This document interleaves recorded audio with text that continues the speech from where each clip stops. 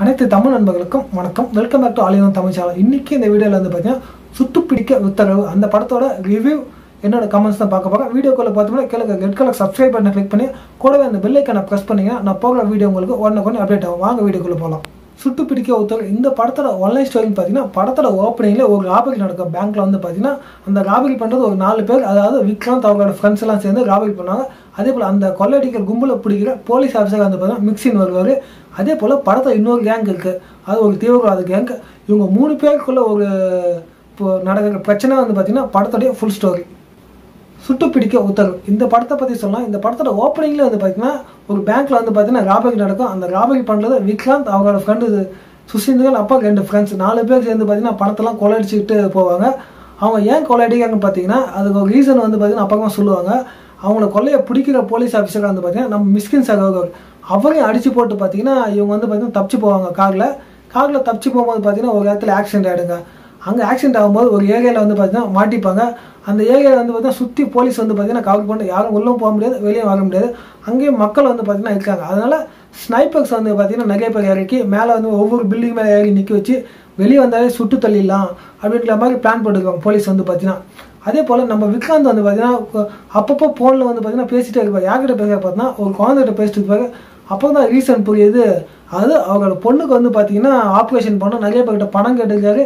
யாரும் கொடுக்காதால வந்து பார்த்தீங்கன்னா இவங்களுக்கு இந்த அதாவது பேங்க் ராபரி பண்ணிட்டாரு, அதாவது கொள்ளையடிச்சிட்டாரு அப்படின்னு வந்து பார்த்தீங்கன்னா சொல்லுவார். அது வந்து பார்த்தீங்கன்னா பெருசாக நம்புற மாதிரி இல்லை. ஒரு குழந்தைக்கு உடம்பு சரியில்லைனா கூட அதுக்காக ராபரி பண்ணாலும் சரி வேறு வழி இல்லைன்ற சூழ்நிலையில் இப்படி பண்ணியிருப்பாரு அப்படின்னு தோணுது.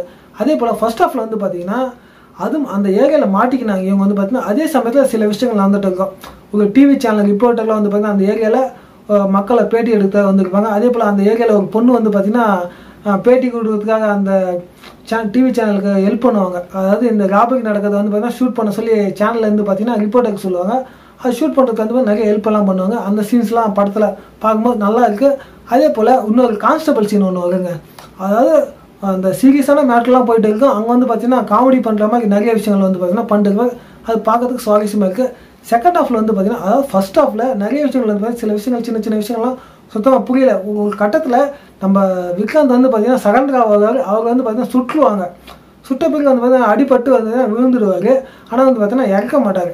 அது வந்து பார்த்தீங்கன்னா செகண்ட் ஹாஃபில் வந்து பார்த்தீங்கன்னா அந்த விஷயத்தை சொல்லும் போது செகண்ட் ஹாஃபில் நம்ம மிஸ்கின் சார் தான் பார்த்தீங்கன்னா எல்லா விஷயத்தில் வந்து ரிவீல் பண்ணார். செகண்ட் ஹாஃபில் ஒவ்வொரு விஷயமும் ரிவீல் பண்ணும்போது இதுக்காக தான் அது பண்ணாங்க, அதுக்காக தான் இது பண்ணாங்கன்னு சொல்லிட்டு நம்பும்போது ரொம்ப வந்து பார்த்தீங்கன்னா சுவாரஸ்யமாக இருக்குது. இந்த படத்தோட டைரக்டர் வந்து பார்த்தீங்கன்னா தமிழுக்கு எண் 1 எழுத்தும்னு சொல்லிட்டு ஒரு படம் வந்துச்சு பார்த்தீங்கன்னா அந்த படத்தை எடுத்த ராம்பிரகாஷ் ராயப்பா தான் இந்த படத்தோட டைரக்டர். ரொம்ப நல்லாவே பண்ணியிருக்காரு. இந்த படத்தில் ஒரே ஒரு மைனஸ் வந்து பார்த்தீங்கன்னா கொஞ்சம் பழைய படம் மாதிரி இருக்குங்க. அதாவது ஒரு 90s படம் மாதிரி இருக்குது. அதாவது மேபி பட்ஜெட் ப்ராப்ளமாக இருக்கலாம். மற்றபடி பார்த்தீங்கன்னா படத்தோட மியூசிக்காக இருக்கட்டும் மற்றபடி பார்த்தீங்கன்னா ரொம்ப நல்லாவே இருக்குது. இந்த படத்தை போய் தேட்டரில் பார்க்கும்போது நல்ல எக்ஸ்பீரியன்ஸாக இருக்கும். ஒரு செமையான ஒரு த்ரில்லர் மூவி. கடைசி அந்த கிளைமேக்ஸ் தான் வந்து பார்த்தீங்கன்னா மிகப்பெரிய ப்ளஸ் பாயிண்ட். இந்த படத்தில் கிளைமேக்ஸ்ன்றது வந்து பார்த்தீங்கன்னா உங்களால் பார்த்தீங்கன்னா நம்பவே முடியாது. ஏன்னா பார்த்தீங்கன்னா நிறைய விஷயங்கள் வந்து பார்த்தீங்கன்னா ரிவீல் பண்ணும்போது இதுக்காக தான் அது, அதுக்காக தான் இது அப்படின்னு சொல்லிட்டு நிறைய விஷயங்கள் வந்து பார்த்தீங்கன்னா உங்களுக்கு புரியும்.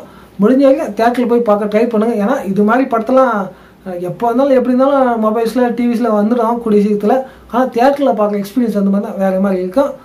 இந்த ரிவ்யூ பிடிச்சிருந்தா லைக் பண்ணுங்கள், கமெண்ட் பண்ணுங்கள், மற்ற நண்பர்களோட ஷேர் பண்ணுங்கள். தேங்க்ஸ் ஃபார் வாட்சிங். Have a good day. சுட்டு பிடிக்க உத்தரவு இந்த படத்தை பற்றி ஒரு சின்ன விஷயம் கிட்ட ஷேர் பண்ணிக்கிறேன். 14ஆம் தேதி ரிலீஸ் ஆகும்னு தெரியும். அதுக்காக ஒரு ட்ரெய்லருக்கு போய் பார்த்தீங்கன்னா நான் ஒரு முறை பார்த்தேன்.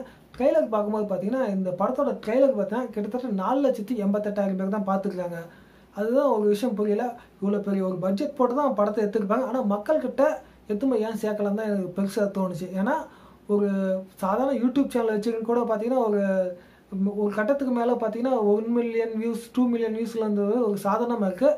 ஆனால் ஒரு படத்தை எடுக்கும்போது ஒரு பட்ஜெட் போட்டு தான் எடுத்துருப்பாங்க. அதை வந்து பார்த்தீங்கன்னா இன்னும் கொஞ்சம் செலவு பண்ணி ஒரு யூடியூப்லேயே கொஞ்சம் ஃபேமஸ் பண்ணியிருந்தா கொஞ்சம் நல்லா இருந்திருக்குன்னு தோணுச்சு. இந்த விஷயத்த ஒரு நல்ல படம், அதனால் பார்த்தீங்கன்னா மக்கள்கிட்ட சொன்னால் நல்லா இருக்குன்னு தோணுச்சு. இப்போ தேட்டரில் பாருங்கள். சின்ன பட்ஜெட் படத்துக்கெலாம் வந்து பார்த்தீங்கன்னா சப்போர்ட் பண்ணுங்கள். நல்ல படம் நல்லா இருக்குது. மிஸ்கினோட நடிப்புலேருந்து எல்லாமே வந்து பார்த்தீங்கன்னா நல்லா இருக்குது. ஒரு சின்ன பட்ஜெட் மூவியாக இருந்தாலும் அதை வந்து பார்த்தீங்கன்னா சப்போர்ட் பண்ணுங்கள். தேங்க்யூ.